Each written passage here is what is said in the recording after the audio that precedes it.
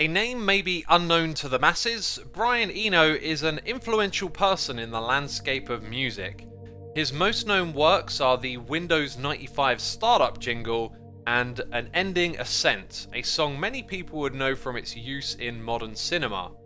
Beyond these peaks, he has been a big influence on electronic music and the evolution of ambient, experimenting with minimalism and theory before execution approach to composition. Active since the 70s with roots in art rock, Eno has built up a large body of work revolving around many collaborations with big names in music. The Plateaux of Mirror is the second of 4 in the Ambient series and the first to crack open for me. The power and involvement of the subconscious in this form of music is essential, as proven by the magic of shuffle or random mode.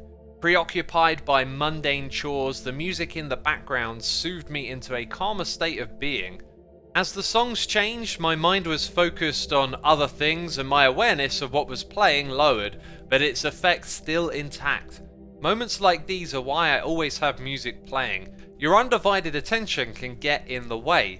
With the subconscious taking it in for a few minutes rolled by, I notice how tranquil and calming the atmosphere is.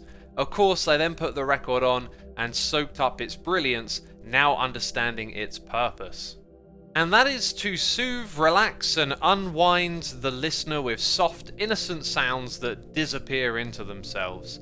Pianist Harold Budd improvises as Eno controls the atmosphere through reverbs and additional instrumentation. The result is a slow, ambiguous listen that can sound either somber or carefree, depending on how you interpret the mysterious sounds that accompany the piano. It's elusive, evocative of the imagination like a passing dream or mirage. Its ambience is both in substance and design. The reverbs shroud each moment in its own passing, and the notes played are directing the moods without hooks, melodies, or anything condensed or simplified. At the same time, they are not elaborate or complex, just a passing collection of notes that drift us by, forming feelings and moods without a distinguishable melody or memorable moment. I find myself in awe of their collaborative genius. I like the record's cover a lot. It resembles a map without being one. It's suggestive of the equivocal sound held behind where things are open to interpretation but still powerful and vivid. To enjoy this record now is a treat, but this and many others of Eno's are considered to be true artistic endeavours that paved the way for what is now a familiarity in soundtracks, video game music, and within the ambient genre. Hearing this at the start of the 80s must have really been something.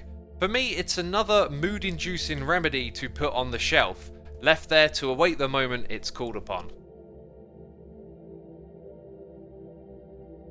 Thanks for listening. If you'd like to see some more of my music blogs, go check the website out. Every page has over 1,000 articles sorted by artist, year, genre and more.